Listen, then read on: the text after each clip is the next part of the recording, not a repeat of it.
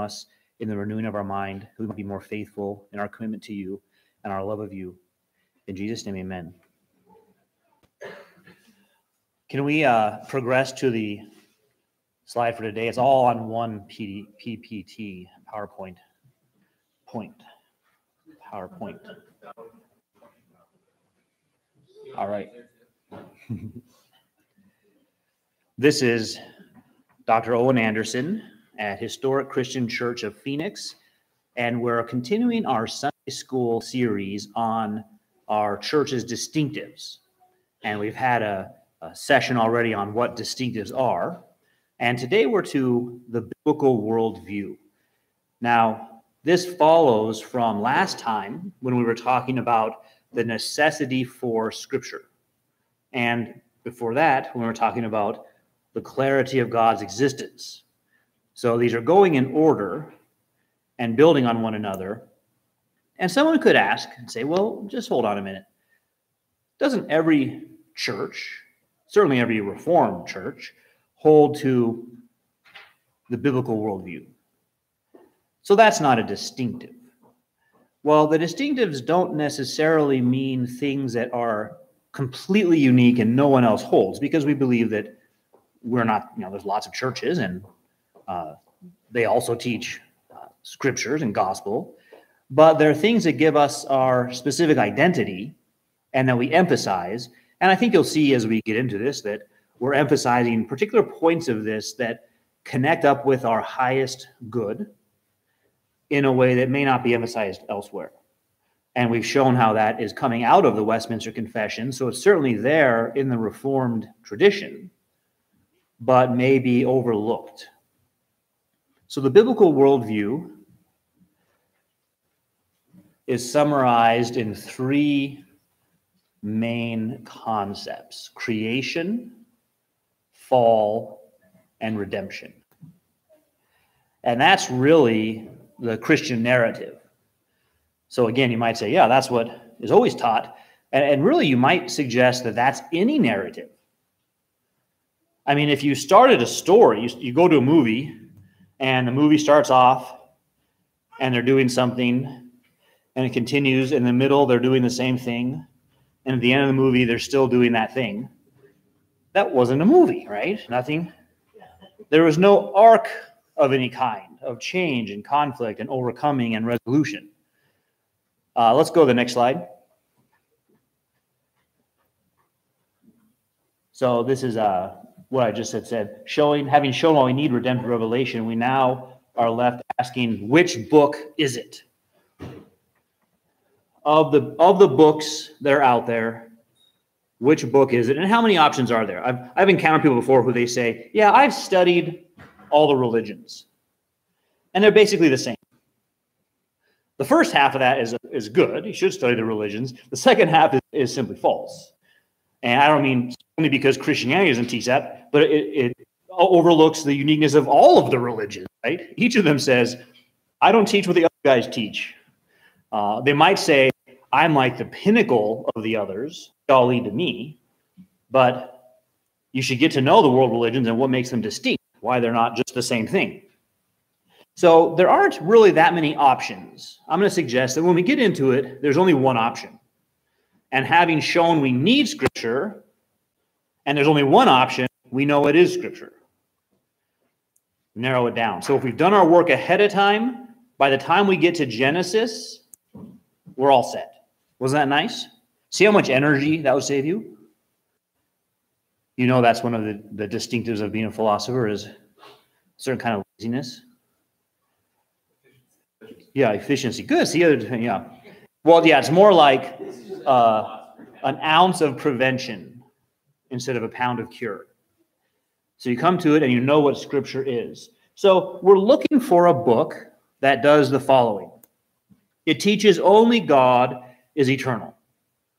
Well, that narrows it down quite dramatically, because many of the other world's religions are monist. They teach all is one. That's their highest truth. You have to go through many levels of enlightenment to get to their highest truth, which is that all is one, you are God. We're going to see that temptation in Genesis 3. That's the original temptation. So only God is eternal. Now, I'll have to give you a test later and see how far do you have to get into Genesis before you find this out. Like 8 or 9 chapters, chapter 51. Have you read chapter 51 of Genesis? That's about Abraham teaching how all the religions should get along. Benjamin Franklin wrote it and put it into his Bible. And he would have debates with pastors. And he'd say, well, you seem to be violating Genesis 51. They'd say, what are you talking about? And flip to it and say, see what Abraham says right here? So, yeah, how do you know what that's what we're going over. It's like, how do we know what the content of the Bible is as opposed to someone adding something? So only God's eternal. You don't even have to get into the first chapter. This is Genesis 1:1. Right? In the beginning, God created the heavens and the earth. So God's already there. He didn't have a beginning. So you get a statement right away of what's eternal and what isn't eternal. Isn't that nice how it just gets right to it? Second, it's clear that God exists. Not merely that God exists and a few people can kind of scratch their way to God's existence, but that very first sentence also tells us it's clear. Some things are eternal and some things aren't. And confusing those is the most basic and problematic error. So the very first test in history will be about that. Did you keep these two distinct? Third, that sin begins in unbelief and the rejection of what is clear. Remember, we're not coming to Scripture looking for more information, like an almanac of interesting historical facts. We're coming to it looking for redemptive knowledge. So it presupposes sin. And it has to get sin right. And one of the main competitors would say sin is just an act of the will. Sin is when you've been given a law by God, so you have it, and you break it. That's a very common view even among Christians. They'll define sin that way. I heard a Christian say that on a TV show. Sin is when you knowingly do evil. Well, no, there's also culpable ignorance. When you don't know what you should have. So we would expect to be introduced to sin right away as unbelief, and that's going to be the thread problem through the whole Scripture is how to deal with unbelief. And then fourth, that natural evil shows that God will redeem us. It's precisely because of natural evil in the world that we can expect Scripture. If God was going to not redeem us, God was going to leave us to ourselves forever in sin, then God wouldn't have imposed natural evil to get us to stop and think. Going through Lamentations today in my daily reading, Jeremiah says that all of these things happened so we might think. So that's a common theme in the Scripture. So we would expect that right away. To learn that about natural evil. Think about some of the alternatives about natural evil. Right? Natural evil is a punishment, mostly. It's when God's getting you. Or it's not even have to do with God at all. It's like, it's just from an evil deity.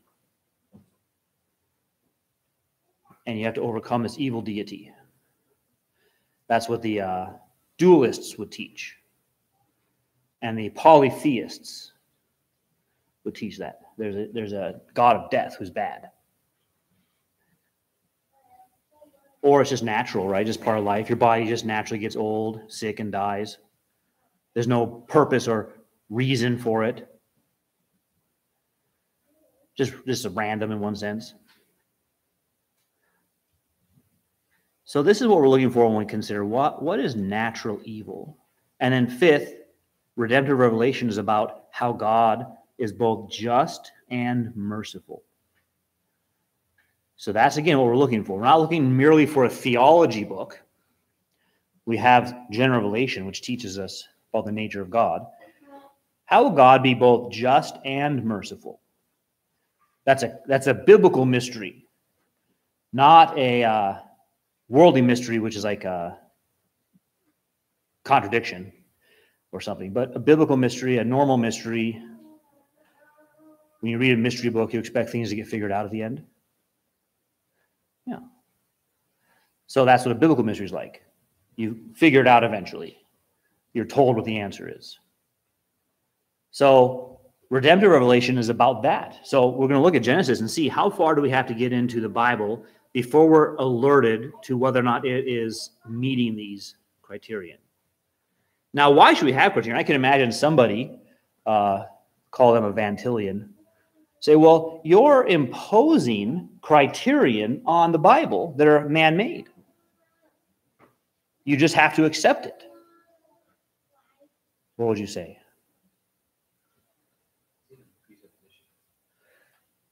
Yeah, these are more like presuppositions on a man-made criterion.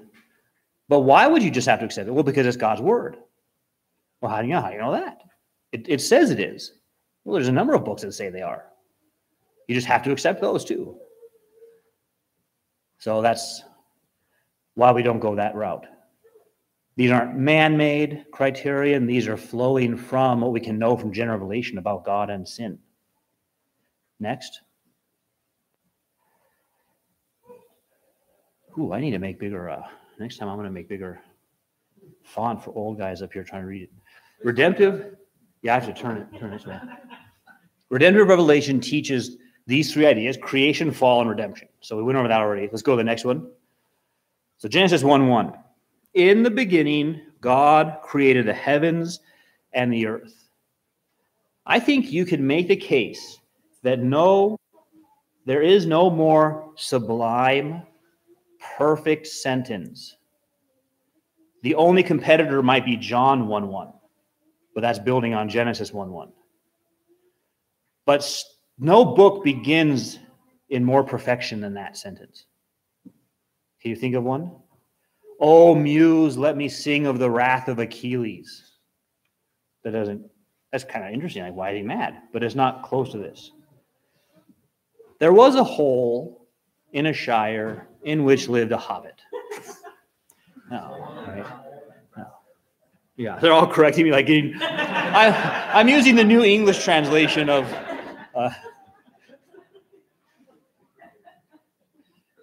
So in the beginning, God created the heavens and the earth. How perfect.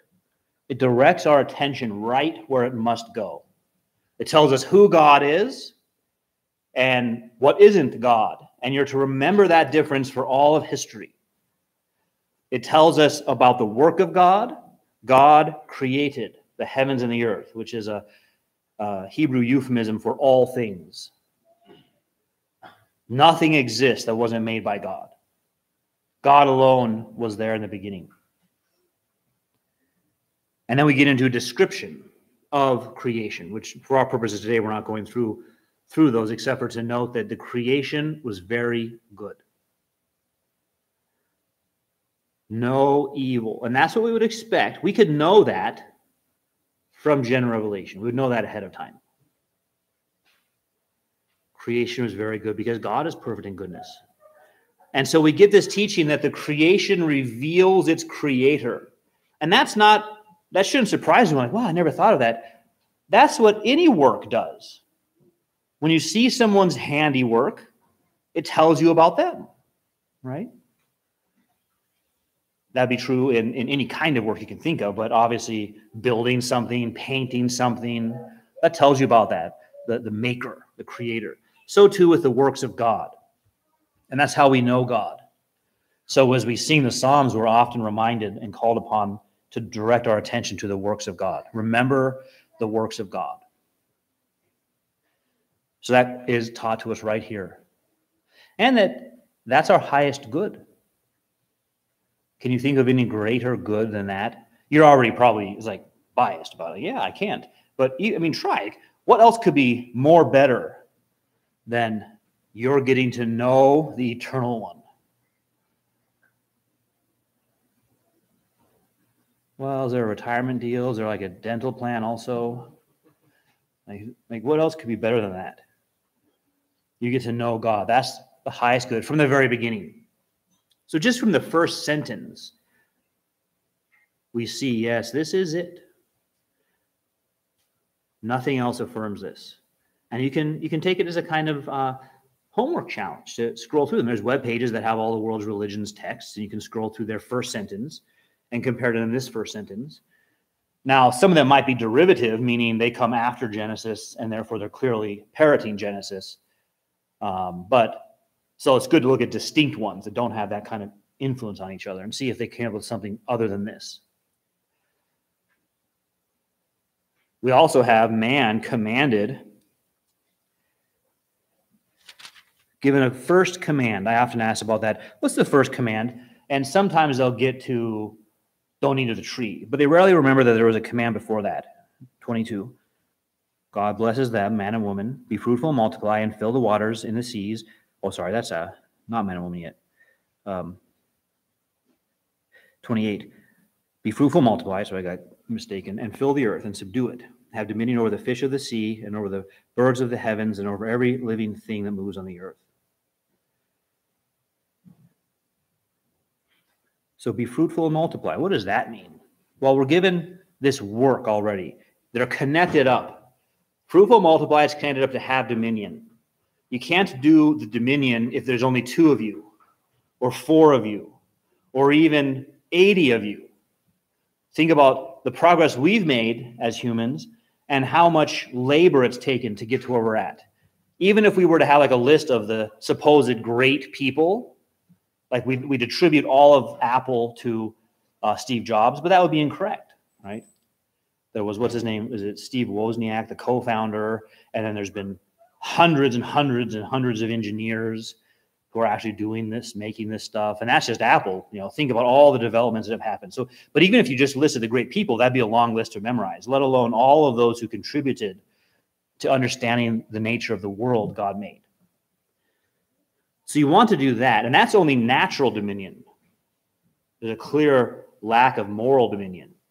Think of the moral progress we've made.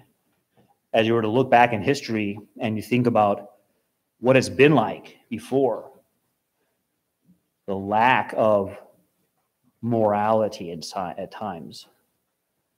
So any progress we've made, how much work that's taken also. So the being fruitful is connected to that. It's not just numbers. Like we had more kids than you, so we were more fruitful. Yeah, but they're all unbelievers. So they contributed negatively to dominion, not positively to dominion. So you're to be fruitful. You don't want to populate the world with Cains. You want to populate the world with Abels. Now, I'm not laying that at every parent, like, oh, they did something wrong with Cain and they learned their lesson and had to change with Abel. Not at all.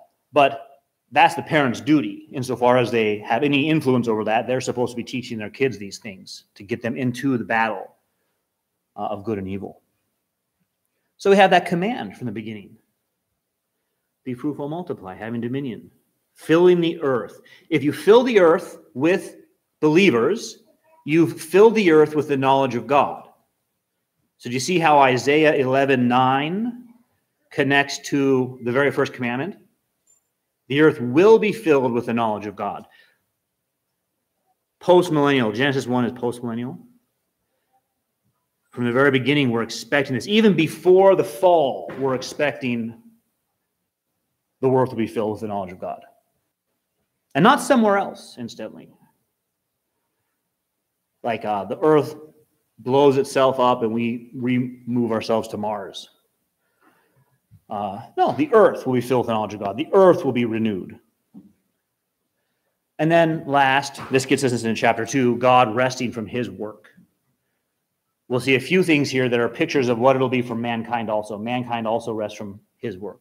There's a promise that you'll finish your work. Next.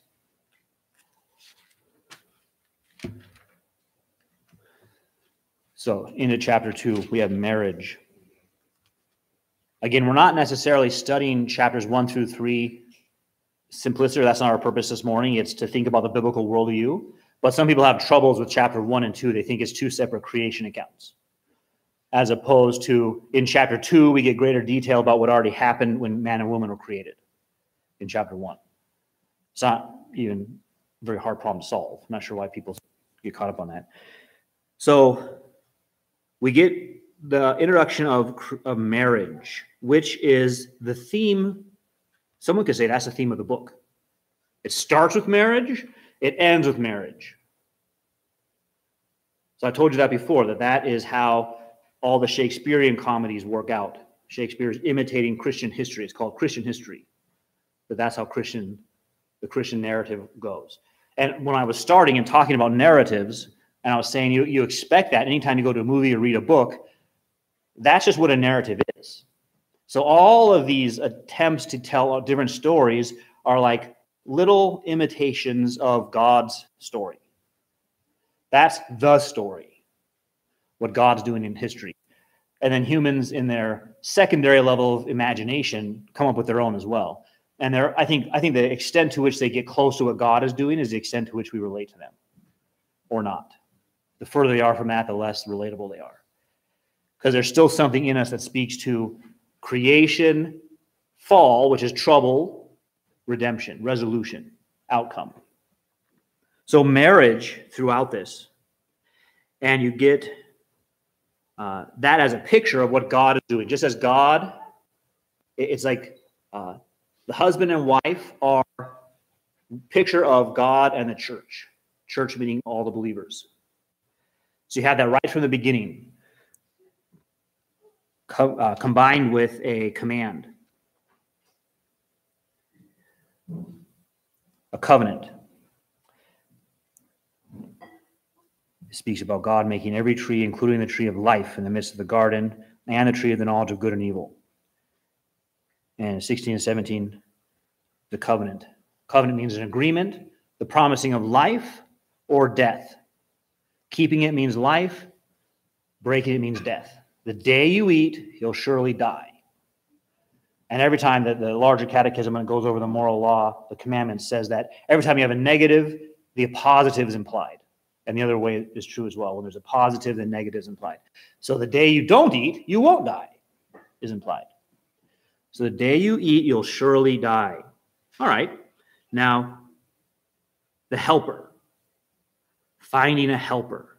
A lot of times when I ask students about this, and they only remember the first half, be fruitful, they narrow down what a helper is. But you wouldn't need to go through what Adam did to figure that out. Right? That this one can't help you be fruitful. You would know that because it's each after its own kind.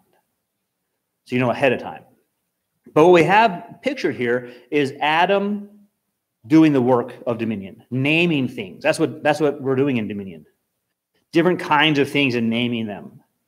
And the more precision we have in naming, the more dominion we've had.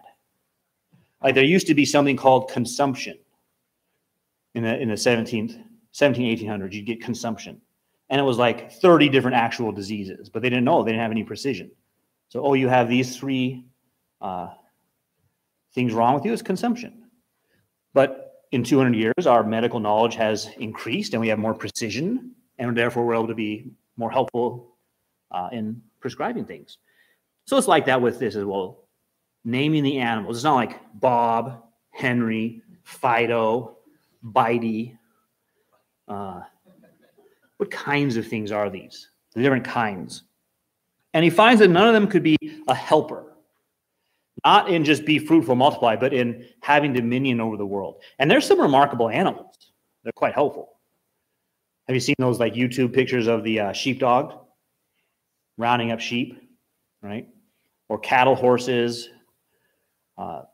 So some very useful animals, but not for, and arguably more useful than a human helper, right? Like, hey, round those sheep up, right? No, won't work out as well. So, dominion, this other, who becomes Eve, is what is necessary for having that kind of help. That's what marriage is for, not something else. Not merely companionship for lonely days or someone to have kids with, but dominion to fill the earth with the knowledge of God. What a high calling for an institution. And you can do a study of the history of marriage and see all the ways in which people have made it about something besides that and how that ruins it. Then, no, sorry, stay on that one. Life and death, I mentioned that, the promising of life and the consequence of death. And that requires us to think about what is death here. If it means physical death, it's simply not true. You have to do some like gymnastics to get it to be, the day you eat, you'll start physically dying. Well, that's not what it says. The day you eat, you'll surely die. It's emphatic about that. Well, that means there must be another kind of death besides physical death. And that's actually the more important one in the sense that it's the spiritual death for which we need redemption. It's a sense in which you can be born dead in your trespasses and sins. How can you be born dead unless you're a stillbirth? But that's not what it's talking about. So you're born dead. That's the spiritual death from the beginning. And life is this life of knowing God. And then man's work, touch on that, and the helper needed for the commandment in chapter 1. Now the next one. We get to chapter 3. The template for all other narratives. It's great how this unfolds. There's the serpent introduced. That wily fellow. And he tempts her with the perfect question. I think I'm speaking too highly of him. Like, what is he your boss or something, Anderson? Like, do you get money from him at ASU? What's going on? Did God actually say, you shall not eat of any tree of the garden? Did God really say? That's the perfect temptation. Tempting you about who God is, how you know, and the consequence. Because if he follows up with that, you won't die. You'll be as God, knowing good and evil. Now, just from the little bit of scripture they have so far, which is kind of some interactions with God commanding them to do things, how would they know God's eternal? Some guy comes along and tells you, hey, don't eat of this tree. Eternal. They would have to be engaged in using their minds to figure that out, just like we do. They don't have any special knowledge that we wouldn't have access to. So this test is testing to see if they've done that or not. That's really what we want out of education, isn't it, for our kids? There might be different paths of how we get there depending on the uniqueness of our kids. So we might have some at Montessori, some at classical ed, some at homeschool, some at public school. But the goal could be the same, which is we want our kids to learn to reason things out themselves. It's not have to be told things. If you have employees at all or work with people under you, you know it can get quite annoying if they have to be told how to do each step. They should be able to figure certain things out for themselves. That's what we want for our children, right? To grow up, figure this out. How do you know only God's eternal? Well, it says in the Bible. So someone told you. But why do they think it? How can you know that? How could she know she can't be like God? Well, God told her. No, he hasn't. Where was that in the first 2 chapters? How does she know this?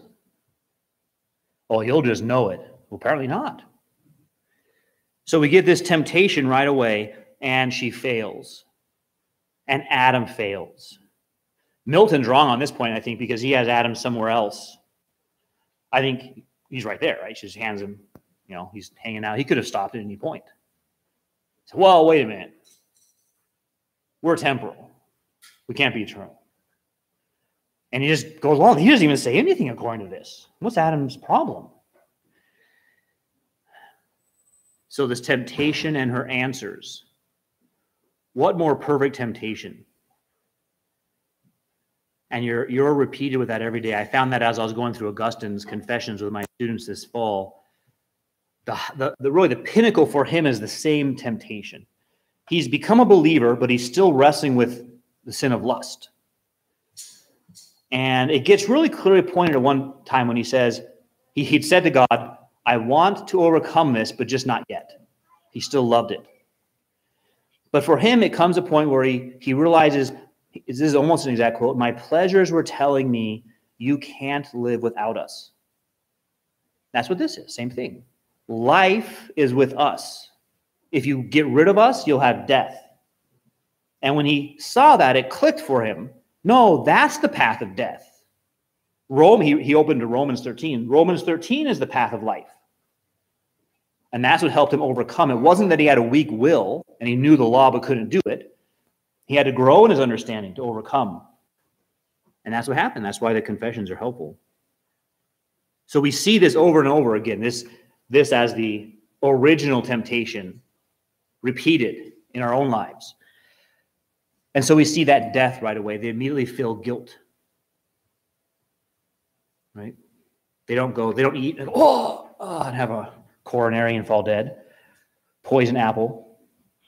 They immediately feel guilt. The disconnection from God. And so that's the question I have. 3 questions as we wrap up. How many opportunities do they have to repent in this? Well, right when they felt guilt, they could have repented. Right? You know, you can do that without being confronted by another. You have to wait for your parents to find out about it, and then you confess it. You can go up preemptively and say, hey, I feel really bad. I did the following. But they don't do that. They cover it up. And then God asks them, where are you? What have you done? And they blame other people, each other, or Satan, someone else. And then we have the imposition of natural evil culminating in from dust you came to dust you shall return. That got serious fast. Well, either it's too serious or it's so serious because the offense is so serious. And since God is perfect in his wisdom, we know it's that one, which means we should pay attention to how serious the offense is. And you get this great thing now to think about. From dust you came, to dust you shall return. So do we see Adam repent? I think we do. Immediately after that pronouncement. Because the great temptation would be to say, I'm out of here. Eve ruined my life. I'm never talking to her again. I'm going to get a piece of chalk. I'm going to draw a line down Eden. And she'll stay on that side, and I'll stay on this side, a la I Love Lucy. Right?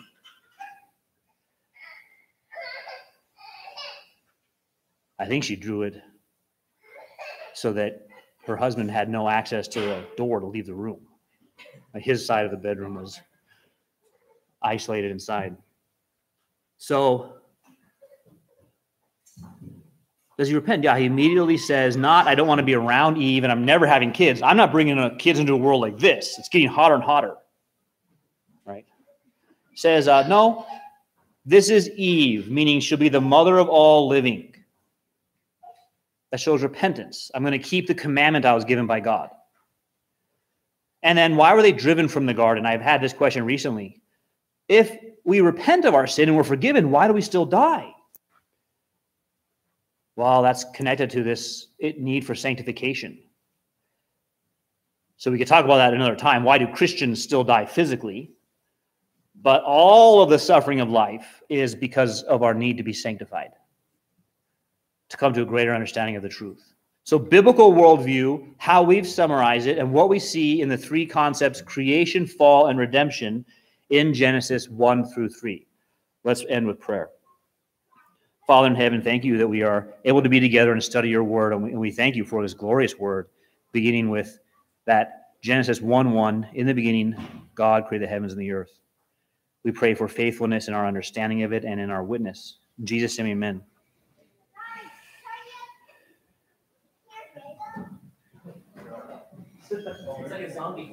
Yeah, look at him.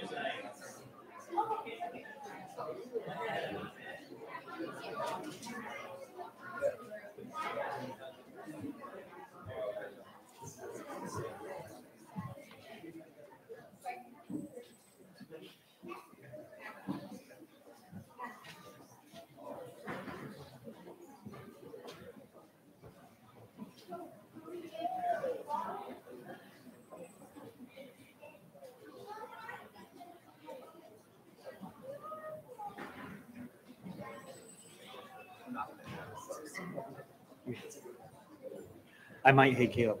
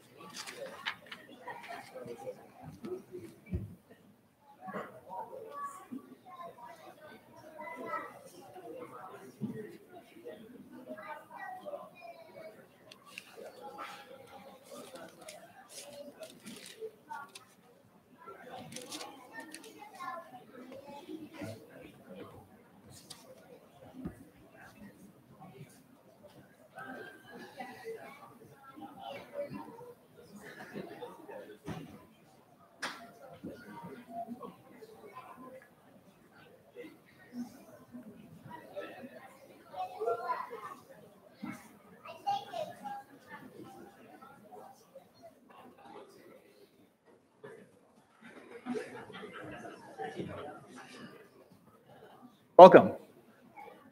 It's nice to see everyone this morning. We've come to worship the Lord. Let's prepare our hearts with a time of silent prayer.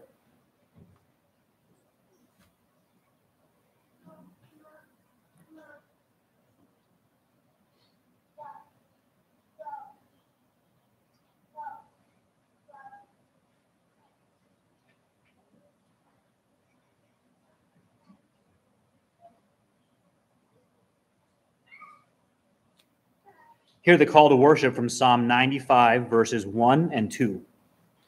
O come, let us sing to the Lord. Let us make a joyful noise to the rock of our salvation. Let us come into his presence with thanksgiving. Let us make a joyful noise to him with songs of praise. Let's stand and sing from Psalm 95a.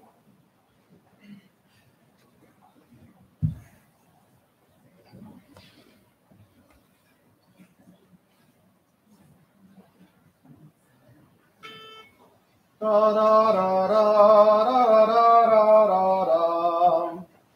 Oh, come and to Jehovah sing. Let us our voices raise. In joyful songs let us the rock of our salvation praise. Before his presence let us come, with praise and thankful voice. Let us sing songs to him with grace, with shouts let us rejoice. The Lord's a mighty God and King, above all gods he is.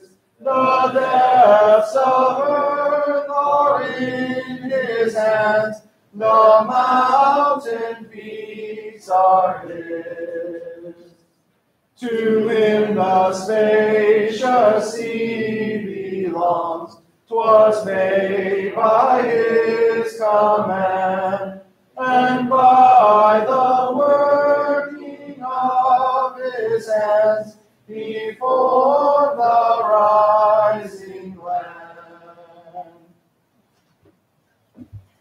Let's pray. All gracious and ever blessed God, we come before you in public worship to glorify your name. The earth is yours and everything in it. Psalm 95 reminds us of your work in creation.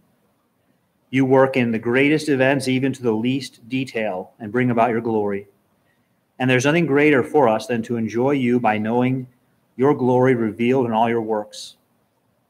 We ask for your Holy Spirit to be with us today and so enliven us that we might set aside anything that hinders us in that race that is set before us and renew us in the knowledge of the truth.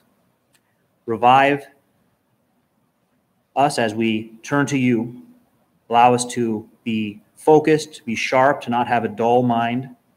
Allow us to calm those troubles that come to our minds during the service that distract us from your word. Focus our attention. Let us hear your word and sing your psalms that we may be brought into an ever-increasing faithfulness. And be with us as we pray the prayer our Lord Jesus taught us.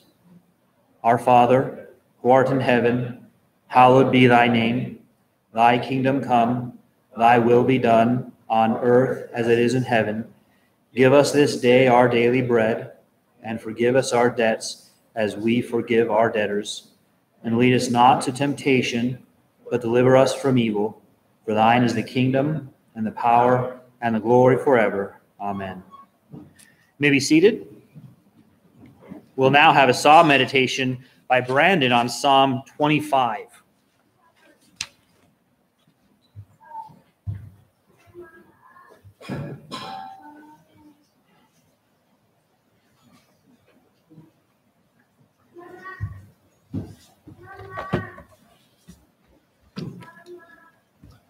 All right, good afternoon.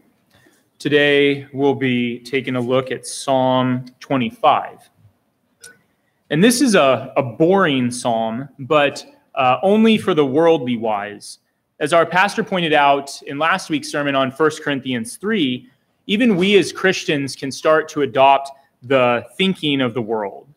We tend to believe that when we pray, we need to offer complex prayers with really sophisticated theological nuance, or be certain that we use $3 words, because that's what Reformed folks do, and more especially, that's what Reformed folks do who like to study philosophy. Well, this psalm stands in stark contrast to that way of thinking. This is direct, and it's explicit and non-confusing. It resonates in our lives because it is so enduringly precise. The fact that our children can sing it with understanding does not make it any less, it actually makes it more. This psalm provides us with the basics of what we want to cling to in our lives and what we would hope our children would cling to and their children after them. And so while I don't think we have time to read the full thing, it certainly is going to come out in 25C when we sing, but we have a little sampling here. Verse 1, for example, "In you, Lord, my God, I put my trust."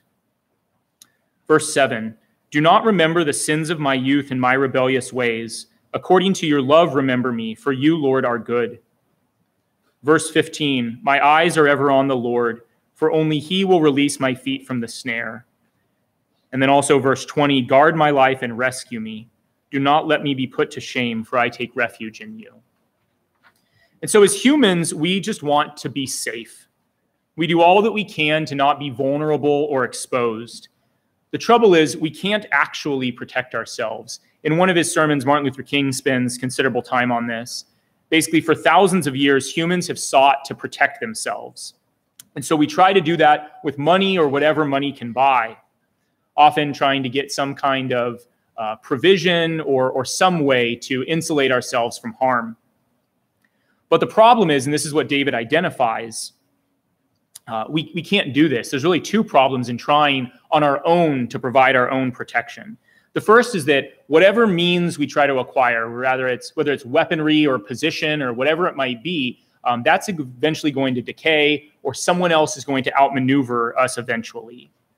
But the second and more pressing issue David sees here is that we can't protect ourselves from what affects us most, and that's our own evil. David pleads with the Lord that he would forgive his sin, because there's nothing that we can invent or buy or even steal that can keep us away from our own inclination to act against the way we've been created. Nothing external can keep us from our sin. So what we need to see, and what David here lays out for us to the Lord, is that we cannot save ourselves from our own suffering, but we try really hard. Learning that, and really learning that, should point us back to the fact that we cannot escape our own sin either. But the Lord works his plan for us, and he covers our sin. He will protect us and provide for us far more than we deserve. And so amidst our fears and our worries about the sufferings that might befall us or the trials that might come our way, we are to turn to him. And it's in turning to him that we see that he can save us from our evil, from the thing that is most fearful, to continue on and on in the emptiness of spiritual death. And I especially appreciate, Owen was mentioning this in Sunday school about Augustine's realization of that, right? That as I understand it, the pleasures that he was seeking that were driving him deeper into spiritual death, that those were telling him that was where life is found. And he realized that's not where life is found. It's quite the opposite. That's where emptiness is found. And so this Psalm 25, prays the simple things, but the simple things are the most important. We are saved from our sin and from our enemies by the Lord. Nothing else and no one else will protect us as individuals or as a community of believers. And so may that fundamental truth inspire our hearts, but more fully may it animate our lives each day. Let us sing with praise to the Lord for his unspeakable mercies. We'll now stand and sing Psalm 25C together.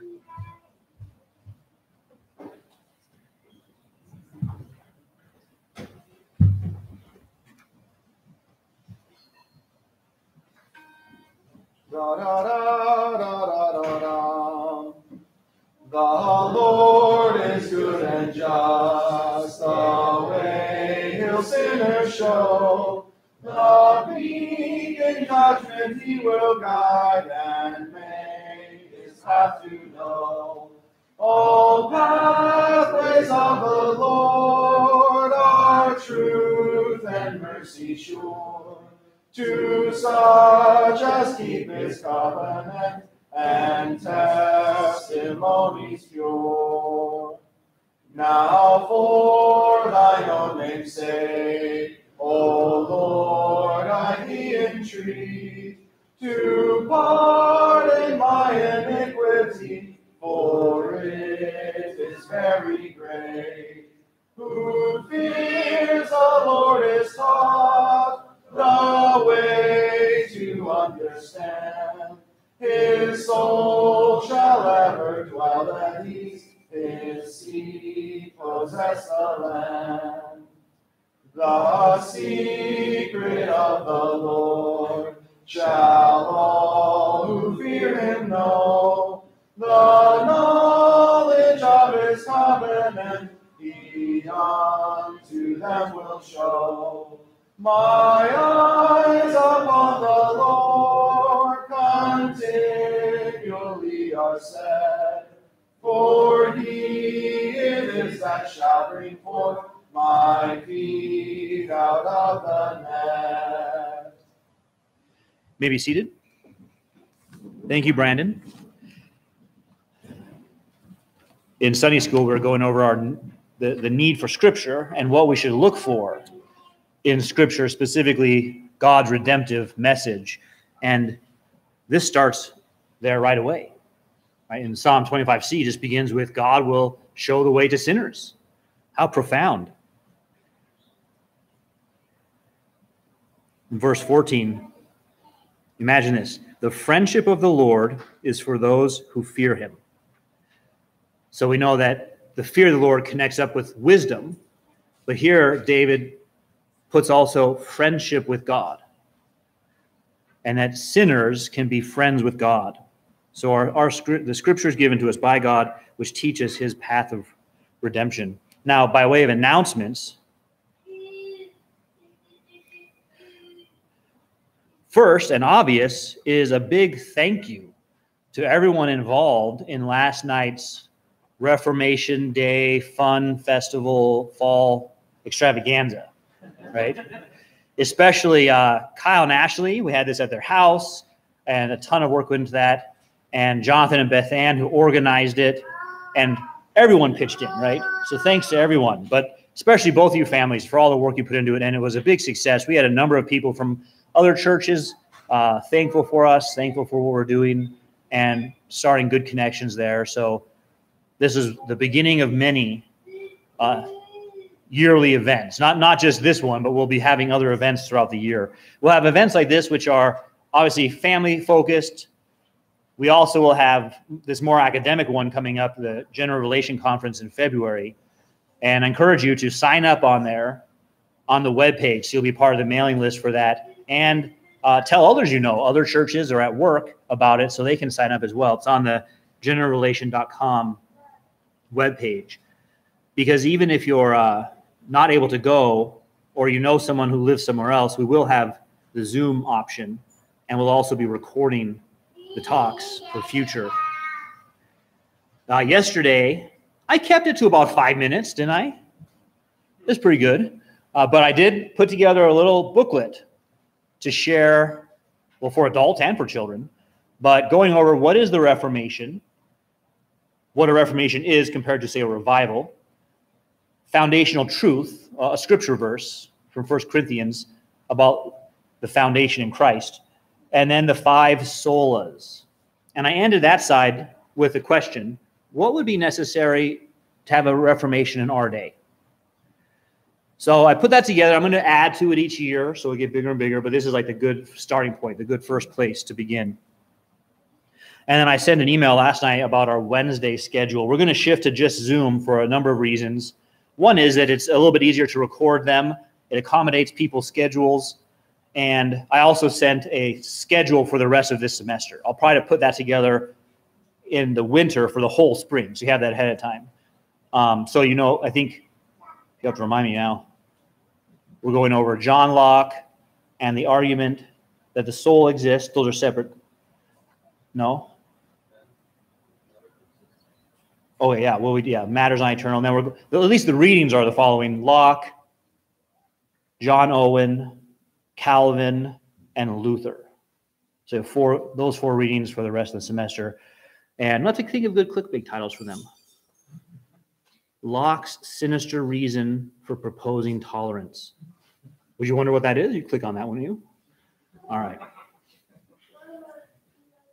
So announcements. Now we'll wait on you for tithes and offerings. This is part of how we worship God, and recognizing that He owns all that we have.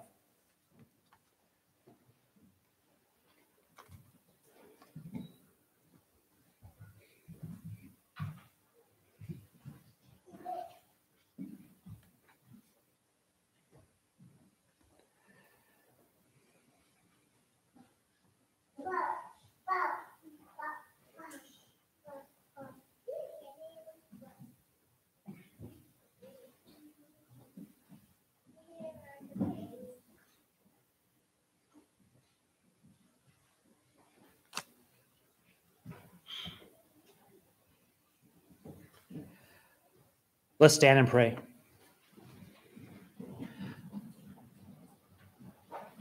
Merciful and loving Heavenly Father, we often come before you with many needs and a troubled mind.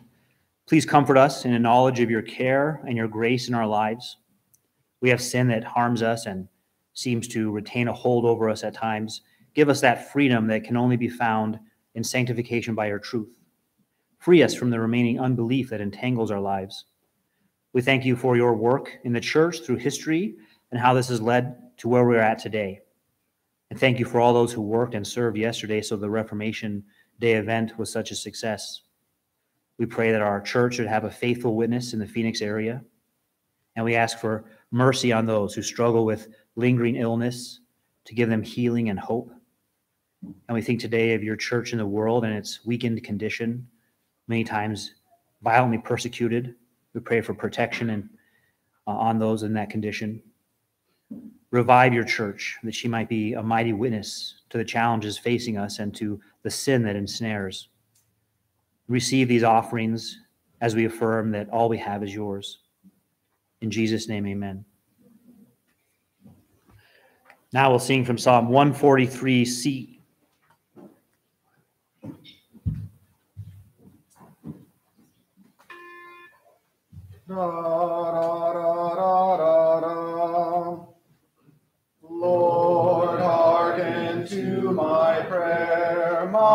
my supplication hear. Reply in truth and in righteousness. And with your servant now to judgment do not come, for in your sight no man is just. The foe has hounded me, my life to earth he crushed, and doomed he kept me as those long dead. My spirit therefore faints within me, overwhelmed, my heart in me is desolate. I days of old recall, I muse on all your deeds, I ponder long what your hands have wrought. I stretch my hands to you, my soul longs after you, as thirsts a dry and desert land. Haste, Lord, to answer me. Oh, how my spirit fails. Hide not the light of your face from me, lest I become like those who to the pit go down. No, let me not with them descend. Let me your mercy hear, when morning light appears. I flee to you for my hiding place. Teach me to know the way, show me how I should walk, for I lift up my soul to you. Deliver me, O Lord, from all my enemies, that you may hide me, I flee to you. Teach me to do your will, my God of spirit good, oh, make me dwell in upright lands. For your name's sake, O Lord, deal graciously with me. Freely my soul in your righteousness. My foes slay in your grace. Destroy my enemies, because I am your servant true. May be seated. Greg Goodrich will now come up and have the scripture reading and the sermon.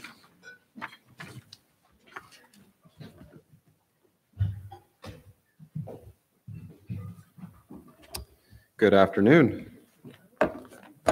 Good afternoon. Good afternoon. All right. We're going to be reading from Acts chapter 16 today, and particularly verses 25. So chapter 16, verse, got my reading off here. Bear with me. It's on the back side. Sorry about that. So Acts chapter 16, verses 25 through 34. Hear the word of God. About midnight, Paul and Silas were praying and singing hymns to God, and the other prisoners were listening to them. Suddenly there was such a violent earthquake that the foundations of the prison were shaken. At once all the prison doors flew open, and everyone's chains came loose. The jailer woke up, and when he saw the prison doors open, he drew his sword and was about to kill himself because he thought the prisoners had escaped. But Paul shouted, "Don't harm yourself. We are all here." The jailer called for lights, rushed in, and fell trembling before Paul and Silas. He then brought them out and asked, "Sirs, what must I do to be saved?" They replied, "Believe in the Lord Jesus, and you will be saved, you and your household." Then they spoke the word of the Lord to him and to all the others in his house. At that hour of the night, the jailer took them and washed their wounds. Then immediately he and all his household were baptized. The jailer brought them into his house and set a meal before them. He was filled with joy because he had come to believe in God, he and his whole household. Now we will be singing from 119b.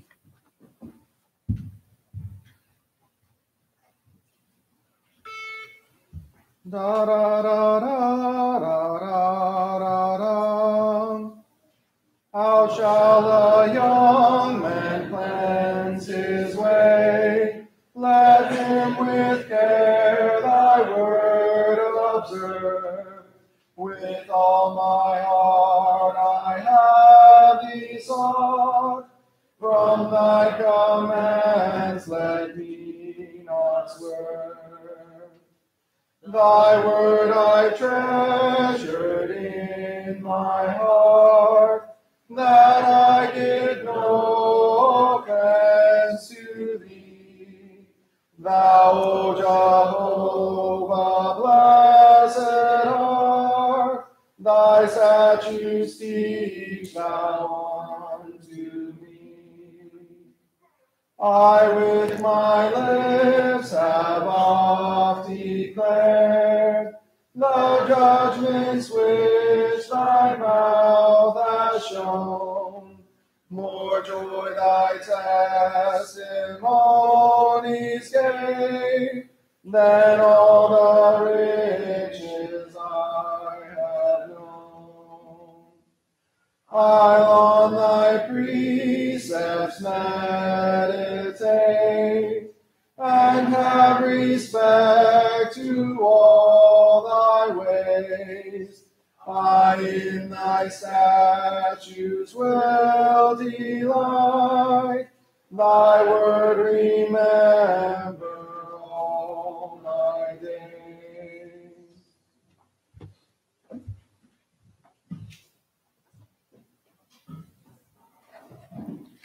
Well, good afternoon again.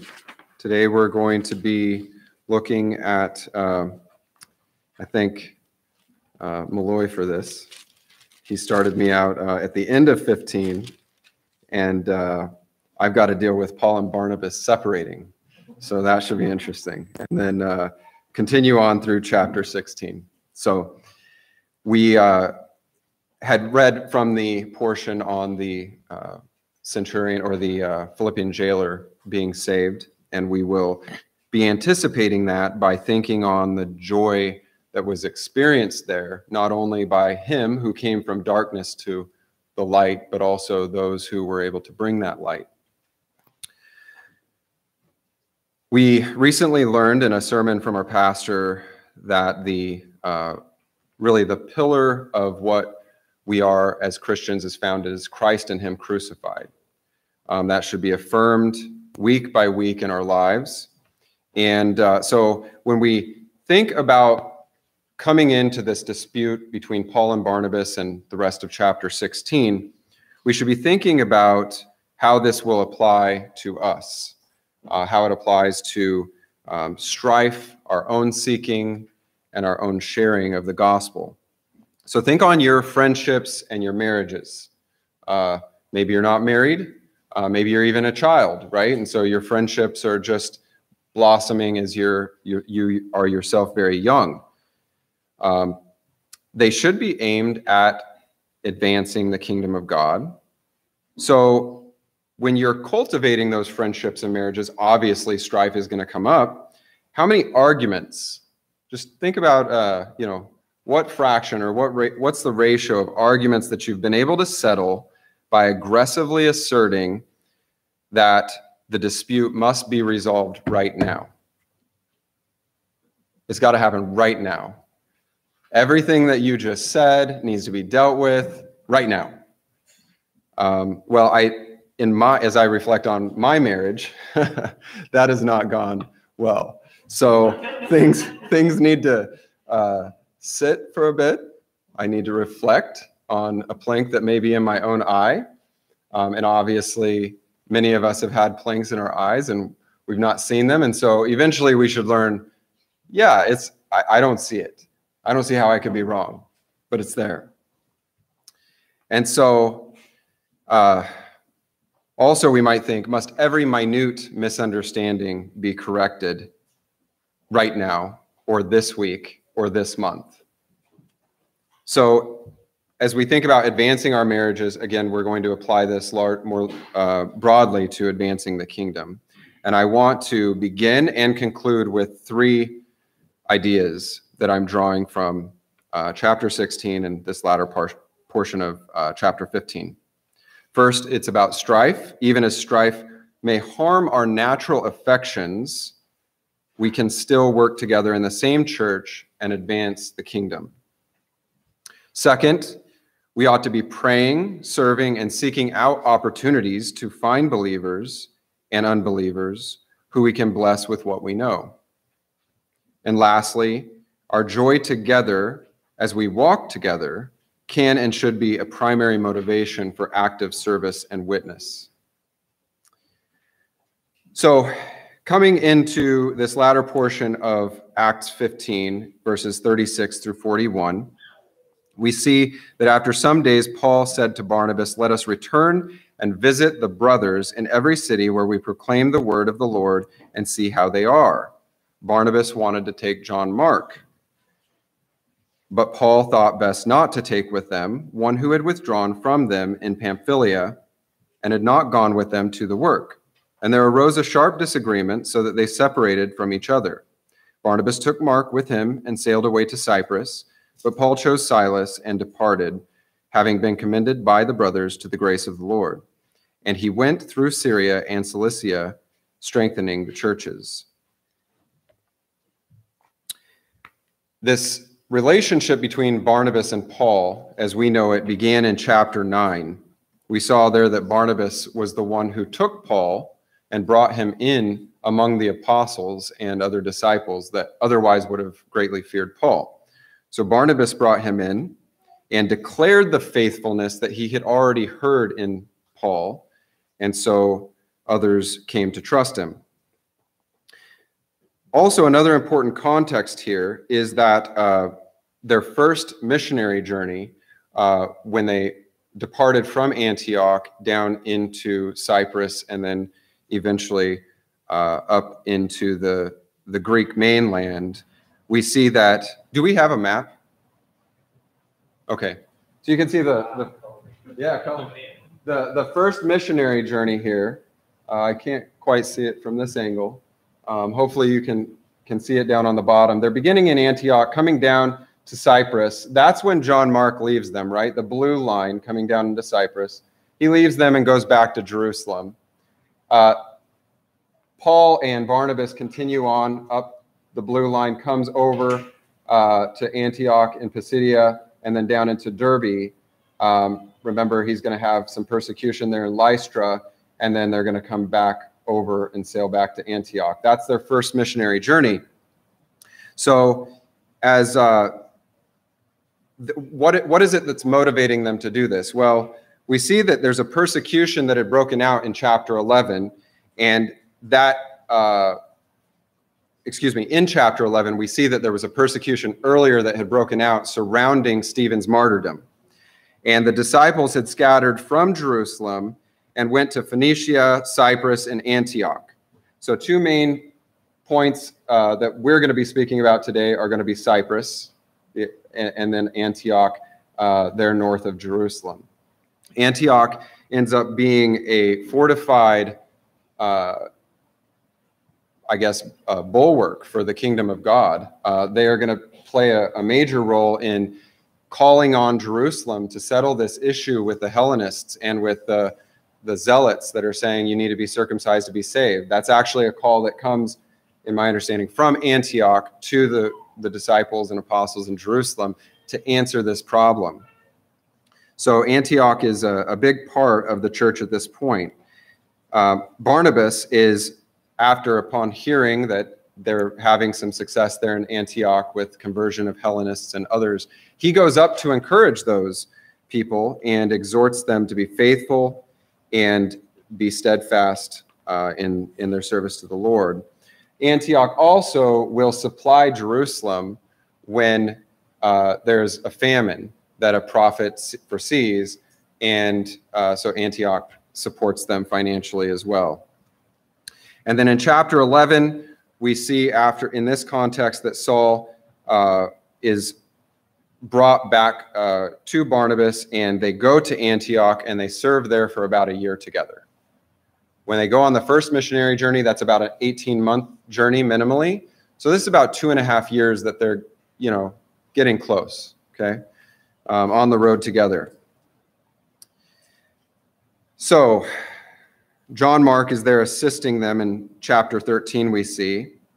And we see that John Mark, in assisting them, you have Silas, Paul, Barnabas, these individuals here together. We have Elymas, the magician, if you recall. He's opposing the gospel, and then Paul, being inspired by the Lord to strike him blind, does so, and Elymas loses his sight.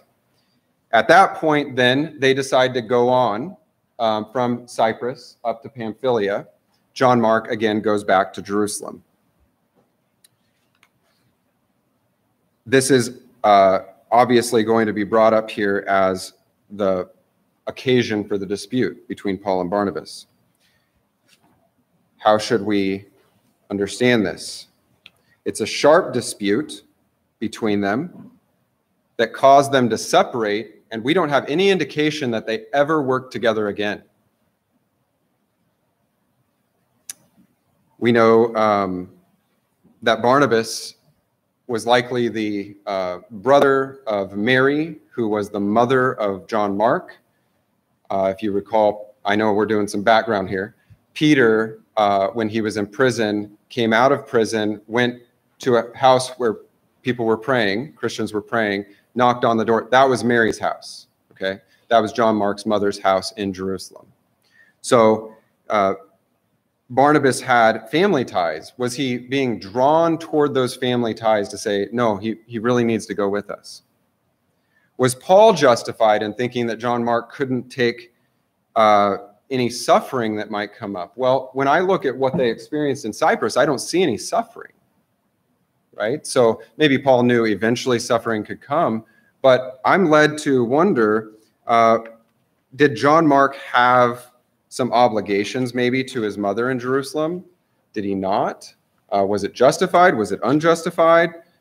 Could his concerns wait? Could they not wait? These are all details that may be shielded from us. I don't know that we can say that he couldn't have endured the suffering that later Paul's going to endure in prison with Silas or not, but we can take away some things from this.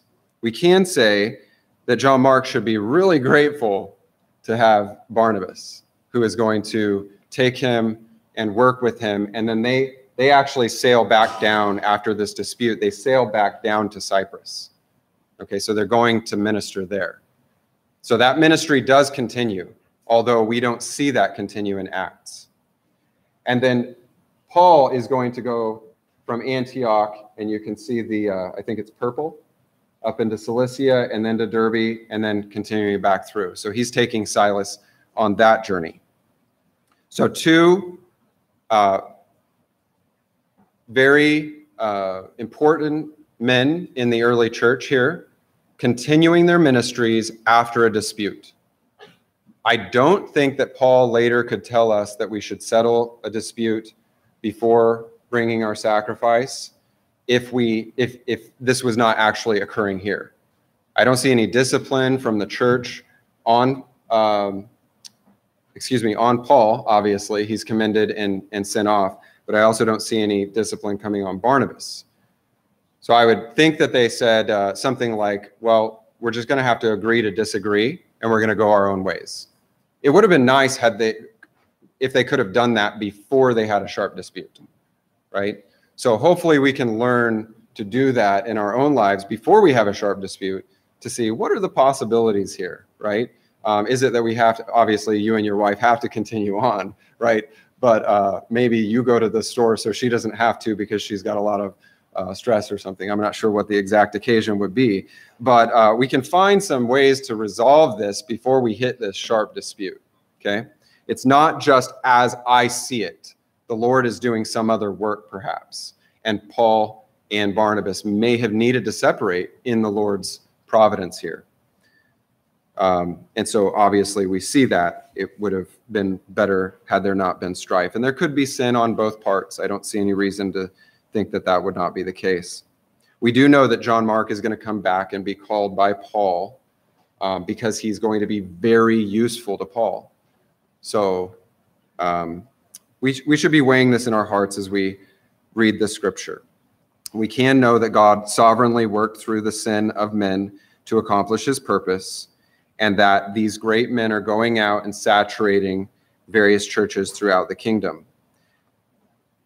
Okay, so we leave Barnabas here, knowing that he bore much fruit in both his ministry to and with Paul, and in the lives of others, including John Mark. Paul, again, will later have ministry with John Mark, but we don't, again, see anything of Barnabas. Paul chooses Silas. Silas is likely the Silvanus of Paul's letters. That was new for me. I hadn't connected that. I'm slow, maybe.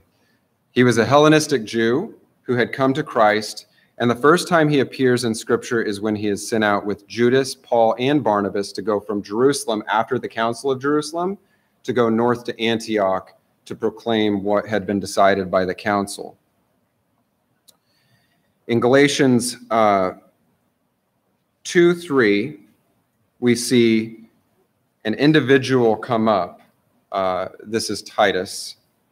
And we see there that the sign with the Council of Jerusalem deciding that the sign is not the reality, right? Circumcision is not necessary in order to be saved. We see that that is affirmed with Titus. But we're going to see here in chapter 16 that we meet an individual. His name's Timothy, and he ends up being a primary disciple of Paul, and he is circumcised. And this might be troubling for some, but we should just recognize, hey, it's not about salvation. Paul doesn't think it's about salvation. Timothy doesn't think it's about salvation. This is about Timothy's ability to be able to minister to the Jews that are there. Very clearly in verse 3, we see that his father was a Greek, and so he would not have been circumcised, and others may have known that. But because of the Jews in that region, he was circumcised. And so from that, being given this occasion that Timothy could begin ministry, perhaps anticipating that this is going to be on his own in the future, he is circumcised, and the churches in that area are strengthened in the faith, and they increase in numbers daily. So can we learn from this? We've said that Christ and him crucified is a stumbling block that is there for the unbeliever. But that was set there by God, right? That stumbling block was set by God, not set by us. Should we place other stumbling blocks in the way of those we minister to in order to sift the wheat from the chaff, right? Timothy's not going to be circumcised because you all are wrong. You don't understand that the sign is not the reality. We're not going to circumcise him. You guys need to just deal with your unbelief, your problem. That's not the attitude that I see here in Paul. I see instead that Paul is understanding of the situation and these blocks that may be in their understanding that are going to be worked out eventually. They do need to be worked out. It's not just tolerance for tolerance sake without end. But for right now, the circumcision is going to occur so that he can minister and that block isn't there in their thinking. So what is important? At what point would we say, you all need to just deal with it? Christ and him crucified. Right? That's what God put there as a block.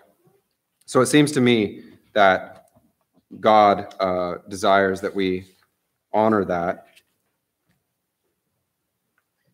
in not compromising, obviously, Christ and him crucified. But anything less than that, we need to be very careful to approach a people based upon their own tradition and understanding and bring them to Christ and him crucified and work through preaching the word to them, work that sanctification in their lives.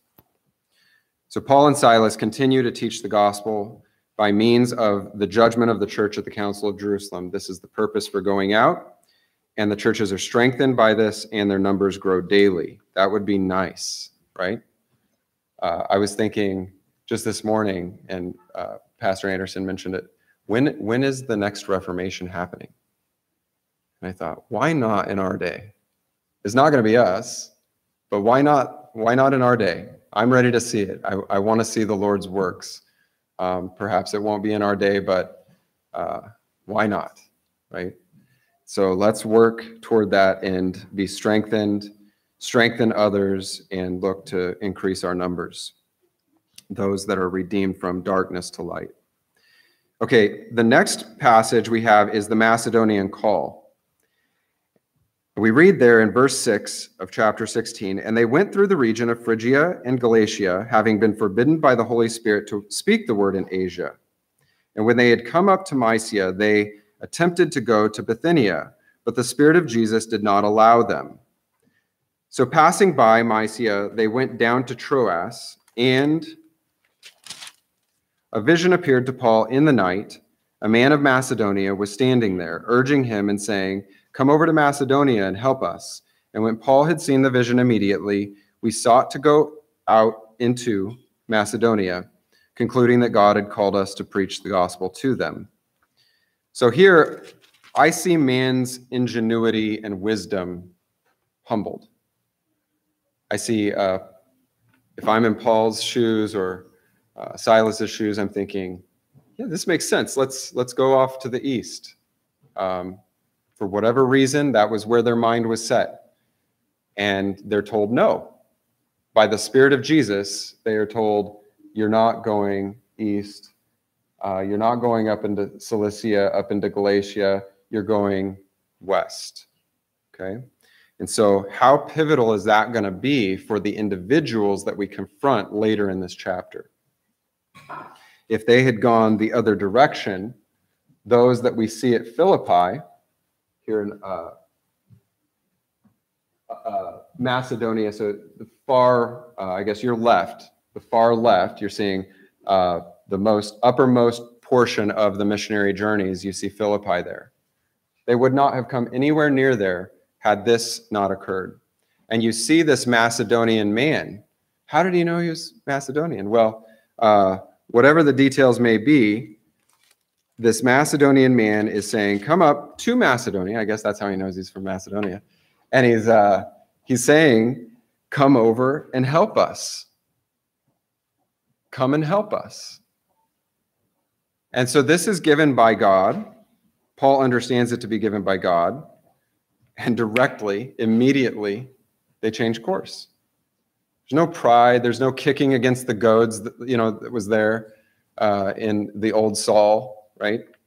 Nope. He's heading off to do what God has asked him to do.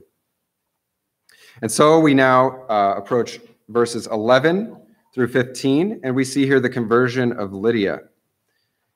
Lydia is a citizen of Philippi, and this is a leading city of the district of Macedonia, a Roman colony. They remained in the city some days, and on the Sabbath day we went outside the gate to the riverside, where we supposed there was a place of prayer, and we sat down and spoke to the women who had come together. So they're there for a number of days already. It doesn't seem that there's a lot of connection being made. Maybe they're getting some food in the marketplace, they're trying to strike up conversation, nothing seeming to connect. But they think, well, maybe down near the waterside, there's a place of prayer. And so they go and they see the women praying. Now, was it just that men haven't shown up yet. Maybe this was just women getting together and praying while the men were working. Women, they have all that free time, right? Not having to watch kids or anything like that. So it's soap operas or prayer, right? No. So this was a place of prayer, and they sit down and begin speaking to the women. And Lydia is a seller of purple goods. This is a royal color, right? So she's probably wealthy, able to sell these to the higher class. And she is a worshiper of God. So she's already a believer. Okay? She's already a believer. How many times in your life and your opportunities for witness do you say, they're already Christian. I don't know if I need to really disturb them by asking them if, they've thought about the songs that they sing or what's going to happen after they die. Do they believe in the resurrection? Obviously they should, right? We would hope so. But we have these excuses, right? Maybe that I've got to go, I got to go home, or I got to go by the grocery store and take care of my life. We see these men are devoted to this task. They've sacrificed everything. This is the moment that they're given, and they're seeking every opportunity that they can. And what comes of it? The Lord opens the heart of a woman who had already believed in him to pay attention to what was said by Paul, and then she's baptized, and her household as well, and she urges them to come in and stay in her house, and they do so. So now they have a strong connection with a notable, respectable woman and her family in Philippi. Verse 16, as we were going to the place of prayer, we were met by a slave girl who had a spirit of divination and brought her owners much gain by fortune telling. She followed Paul and us, crying out, "These men are servants of the Most High God, who proclaim to you the way of salvation." So she kept doing this for a few days and annoying them. And finally, Paul, in his patience, this has been going on for days. This is not a sudden outburst immediately. "I command you in the name of Jesus Christ to come out of her." And it came out that very hour. But she was owned, and those who owned her were making profit by her fortune telling. So they dragged Paul and Silas, having stolen their property. They dragged Paul and Silas into the marketplace before the rulers. And when they had brought them to the magistrates, they said, "These men are Jews, and they are disturbing our city." And they make their case against them. The crowd joined in attacking them, and the magistrates tore the garments off them and gave orders. I'm imagining at this point, because we'll see later how important it is to notice that they are Roman citizens, that Paul is probably saying, we're Roman citizens, but it's chaos. No one can hear them. Okay. So they inflicted many blows upon them. They threw them into prison, ordering the jailer to keep them safely. Having received this order, he put them into the inner prison and fastened their feet in the stocks. And so we have our focus for the week here in verse 25. About midnight, Paul and Silas were praying and singing hymns to God, and the prisoners were listening to them. And we know not just the prisoners, but also the jailers, right? And so we have maybe a question about what we would be doing. If I was here in this situation, would I be singing? What would I be singing? And we see this joy that Paul and Silas have together in the work that they're doing. And suddenly there was a great earthquake, so that the foundations of the prison were shaken, and immediately all the doors were opened, and everyone's bonds were unfastened. And the jailer woke. Why was he asleep? Well, they were fastened, right? Probably behind a cage. Then the jailer woke and saw that the prison doors were open. He drew his sword and was about to kill himself. Think of the darkness here. He may, in the Roman mind, be doing the honorable thing, the just thing. But this is it. This is it. your whole life up to now, 10 minutes of not paying attention, and your first thought is to grab the sword and thrust yourself through. That's a darkened mind. You are made in the image of God. If Rome does not understand that you're made in the image of God, let yourself be brought up to court, right? This is not the honorable way to go. And in that darkness now, we see the switch that occurred in his mind when he sees and realizes that Paul and Silas are still there. Do not harm yourself, for we are all here. The jailer calls for the lights. The fires come in. He's trembling with fear and falls down at the feet of Paul and Silas. And what's his first response? Sirs, we should be reading this every year and let this affect us.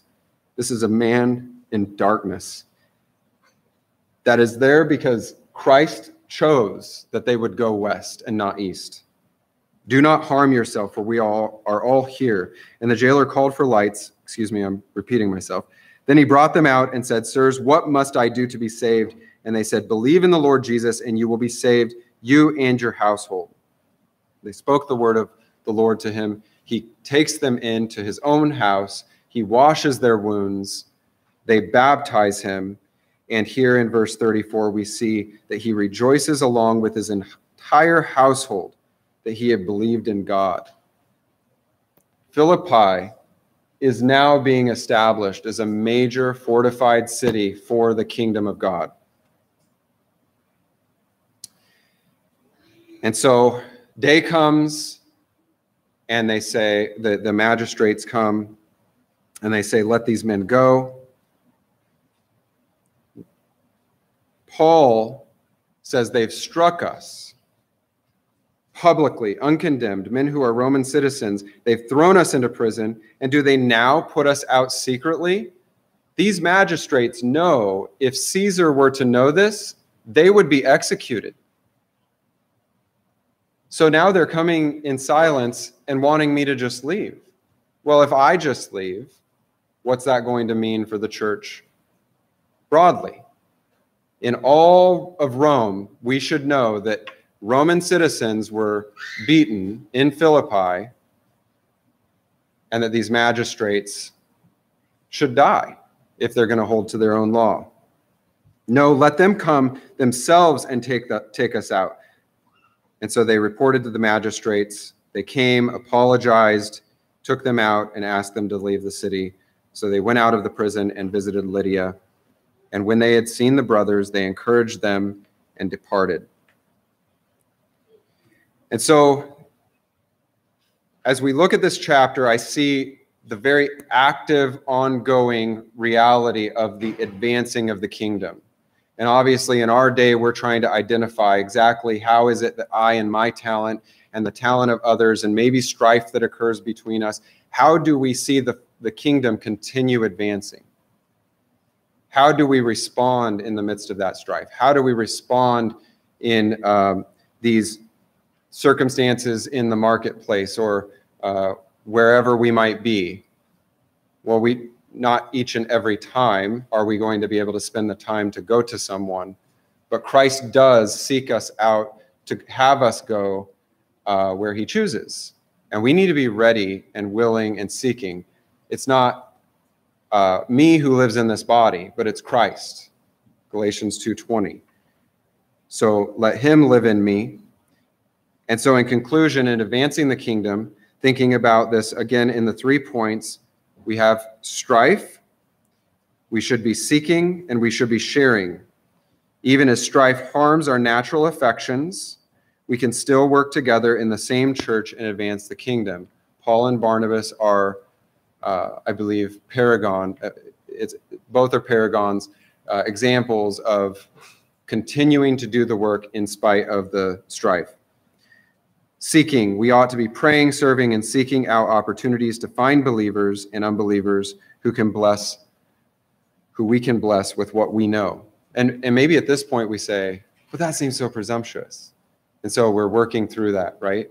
Because in our culture, if you come and think that you can teach another believer something that's going to help them in their life, well, that's really proud of you, right? Or coming to an unbeliever and saying that you actually know the truth in this postmodern age, as if there's a meta-narrative. Are you crazy? So we should be very ready to have those silenced in our minds so that we can move forward with boldness and proclaim what we have been given and entrusted with so that others can gain from it. And we see that with Lydia. We see that with the Philippian jailer. And then in totality, we see Lydia and the Philippian jailer there in Philippi. We see Paul and Silas there together, sharing in joy, whether they're in the prison singing psalms, whether they're going after being released now to Lydia's house. They're walking together, and this walking together and the joy that they're experiencing in advancing the kingdom and knowing God together, this should be a motivation for our act of service and witness. We should want that. We should desire it. We should be praying for it. We should be waking up in the morning, going to bed at night, yearning for this together. So let's thank the Lord for his word, and let's pray. Our Heavenly Father, we thank you for your grace in our lives, that you have brought us here. We recognize that your church has been established in the West because of what we see in this chapter, where we might have our own ideas about how history should go. We may think that clarity should have been there in the first century and everything should have been resolved by the second. But that is not how you are working out your providence in history. You are cleansing your bride as you will to cleanse her. And we pray that we would understand this, that we would humble ourselves as Paul did, that we would be ready to turn on a dime, that we would go west, and that we would recognize that your sovereign providence has brought us to here, and that we would take hope in the midst of the darkness that we see around us, that you will lead your church into greater understanding and greater light and greater unity together. Help us to have confidence in that we can understand how to apply your word in the midst of strife, that we would not tolerate for tolerance sake, but that we would be able to work together as one church. And we pray that we would take joy together as a church and with other churches in the glorious work that you have done in our own lives, and that you are doing in the lives of many throughout the nations, even today, that are experiencing that awakening that the Philippian jailer had when he was ready to end his life, and yet within moments experienced the greatest joy and salvation that he could have ever imagined. We pray that you would watch over us and keep us as we go out today, that we would be excited about the work that we have before us, and that we would hope and pray and anticipate a future reformation where greater understanding is gained. We pray and ask all of this in Christ's name. Amen. Now we'll sing from Psalm 107b. Thank you. I'm the one who chose that. Forgot. Stand and sing. Stand and sing.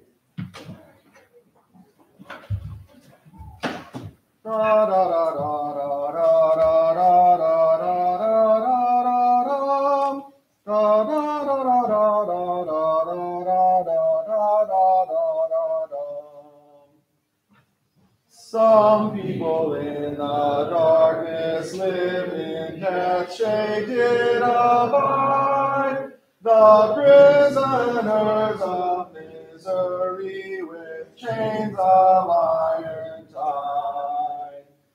Because against the words of God they in rebellion turn, and counsel of the one most high they had despised and spurned.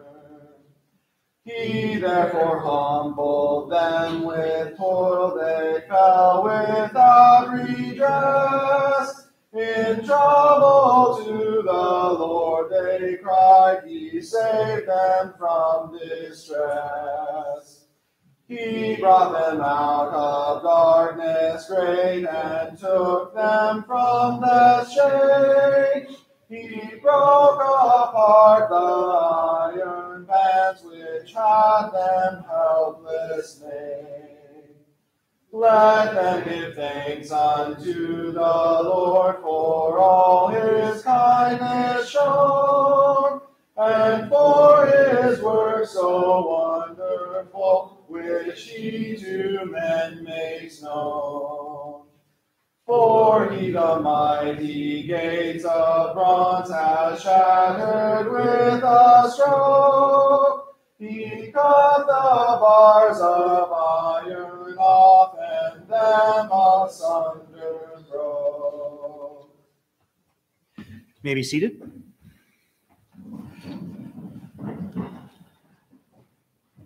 We come now to the Lord's Supper, which is a memorial of his atoning death and signifies abiding in Christ and feeding spiritually upon him. Its observation marked continuance in and loyalty to the visible church on the part of those who have been baptized. The symbols are the bread and the cup. The sacramental acts performed today remind us of Christ's death. And it's the privilege of every member to observe the Lord's Supper regularly and with due preparation of our hearts. For those who are joining us, you're welcome to participate insofar as you understand Christ to be your Savior. We should remember Paul in 1 Corinthians 11, his words of institution, beginning in verse 27, or beginning in verse 23. For I received from the Lord what I also delivered to you, that the Lord Jesus, on the night when he was betrayed, took bread, and when he had given thanks, he broke it and said, "This is my body, which is for you. Do this in remembrance of me." In the same way, he also took the cup after supper, saying, "This cup is the new covenant in my blood. Do this as often as you drink it in remembrance of me. For as often as you eat this bread and drink the cup, you proclaim the Lord's death until he comes." And he also reminded us and warned us to not do this thoughtlessly. In verse 27, whoever therefore eats the bread or drinks the cup of the Lord in an unworthy manner will be guilty concerning the body and blood of the Lord. Let a person examine himself then, and so eat and drink the bread and the cup. For anyone who eats and drinks without discerning the body eats and drinks judgment on himself. Today, while we will do what we've been doing, which is form a line and come up to one of the two tables here. And while we're doing that, we'll sing Psalm 116a. Do we have that ready? We won't do that today. We'll make that our practice going forward, that during this time we'll sing 116a, maybe other songs, but we'll normally do that. You know that one, right? 116a? Yeah. And then after, we'll sing 45, which is a psalm about God and the church, the king and his bride, and directs our attention to his victory and the final wedding. I'm going to have Greg Malloy and Brandon Crow come up.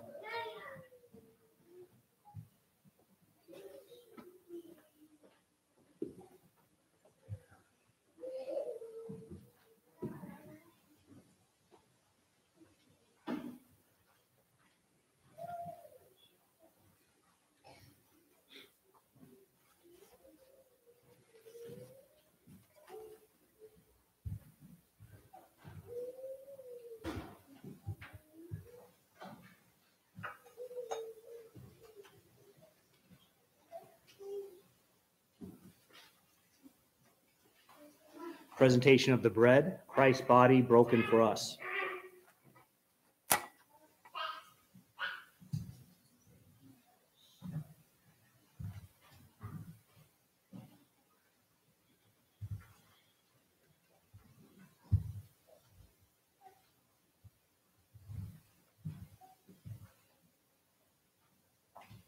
and the presentation of the wine, Christ's blood spilled for us.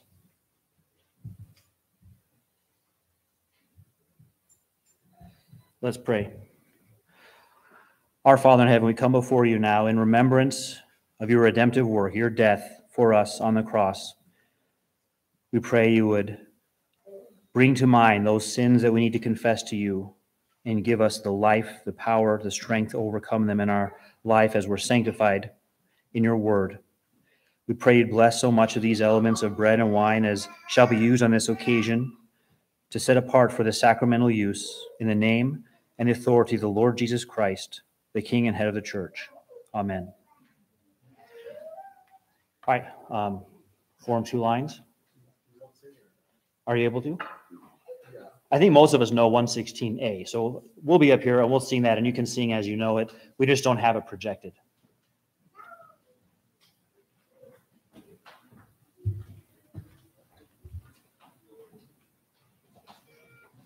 Da, da, da, da, da, da, da.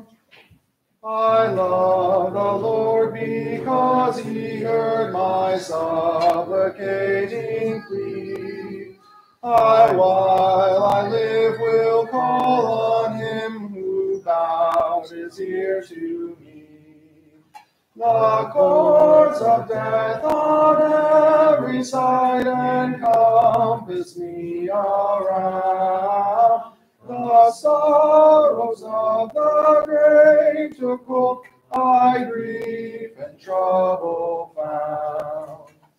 Then called I on Jehovah's name, and unto him did say, Deliver thou my soul, O Lord, I do thee humbly pray. The Lord is gracious and is just, our God will mercy show. The Lord preserves the meek in heart, he saves me when brought low. O thou, my soul, do thou return to thine own quiet rest, because the Lord has dealt in grace, his bounty has thee blessed. Thou hast released my soul from death, my eyes from tears kept free. From falling thou hast saved my feet, I live and walk with thee.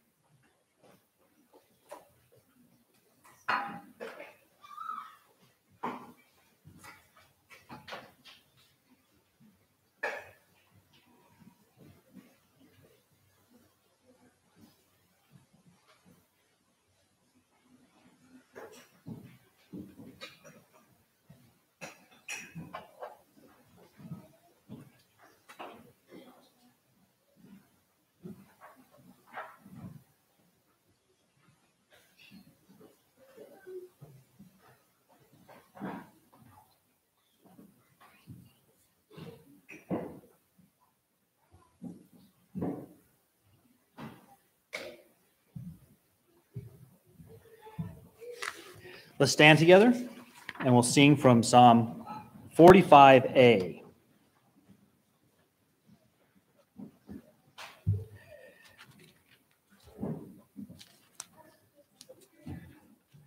Da, da, da, da, da, da. My heart doth overflow, a noble theme I sing.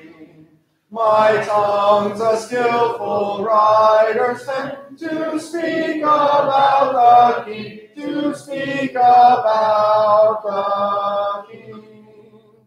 More fair than sons of men, thy lips with grace o'erflow, because his blessing evermore did God on thee bestow, did God on thee bestow. Thy sword gird on thy thigh, O thou supreme in might, and gird thyself with majesty, and with thy splendor bright, and with thy splendor bright. To victory ride forth, for meekness, truth, and right, and lay thy right hand teach to thee the deeds of dreadful might, the deeds of dreadful might. Thine arrow sharpened are men unto thee to bring, to pierce the heart of enemies who fight against the King, who fight against the King. Hear the benediction from 2 Corinthians 13:14. The grace of the Lord Jesus Christ, and the love of God, and the fellowship of the Holy Spirit be with you all. Amen. We'll close with the doxology 150b.